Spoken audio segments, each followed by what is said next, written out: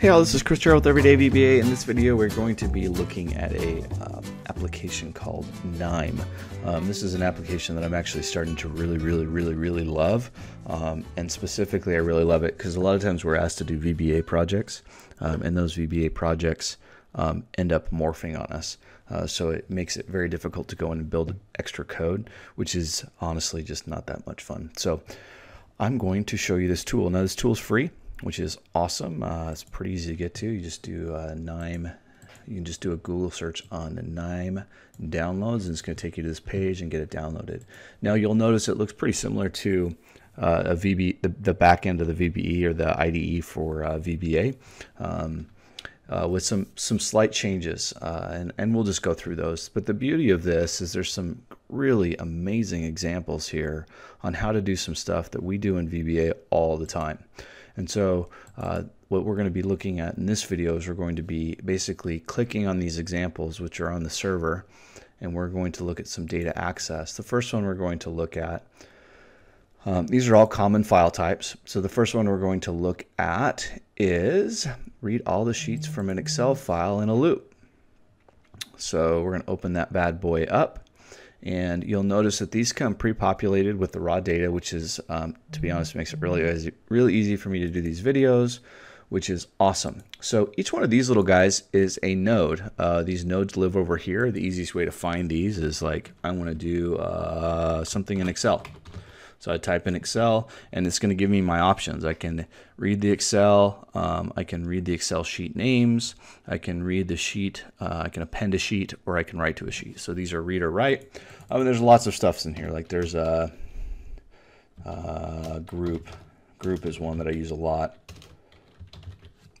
You can group by or ungroup by, but there's quite a few different ways to get around that. And then you also have this one right here that's essentially kind of a coach that says, hey, what are these? And the other beauty here is if I click on any of these options, it gives me a node description over here. So if I want file reader, oh, here's all my details on that, which essentially is kind of like in the object browser in VBA. All right, back to the show. So we've got read the Excel file. So we've got the Excel file. Essentially, it's really, you just basically browse to that Excel file. That's all the options you have.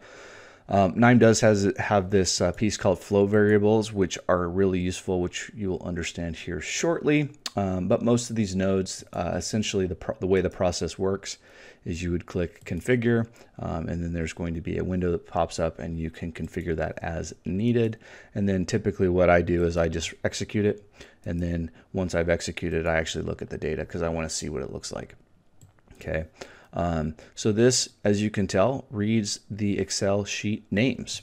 So in this sheet, if we were to actually go and open this bad boy up, we would see two different sheet names, and the sheet names would be Iris 1 and Iris 2. All right, so that's great. Well, yay, we have those. Well, what we want to do is we want to do a table row variable loop to start. So essentially we are feeding this some data. We're going to hit configure on this. We are feeding it data, and we are feeding it this variable information. And essentially these little loops are essentially like putting a for loop in. So it's going to go through each of these sheets, and then what we're going to do is we're going to pass each one of those sheets into the Excel reader. And we have to make a little tweak here, which essentially is we've got to put a flow variable in here. And again, if you remember, your sheets are right here, and I'm going kind of quick. So here's your sheet. This is your flow variable. It is flowing from here into this loop. The loop is going to start and kick through each sheet. We're going to pass that sheet to the Excel reader. That Excel reader, because we're going to go through each sheet, we're going to pass that, and it's going to go one through each one. And then every loop within Knime, you have to have a start and an end. So that is what happens here. You can execute this. It's not going to do a whole lot. It's going to basically turn green. It's not going to give you a whole lot because there's not a whole lot to do. You can click execute here, and it's going to run the first sheet or first flow variable. The best part here is just click execute, run the whole thing, and you will see, if we look at this, the collected results. it will give us all of the data from those two different sheets. And you can actually see within your row variables here, 0 being the first sheet, so it pulled it from all of them. And then we get to row 0 for 1, and it pulls them all in there.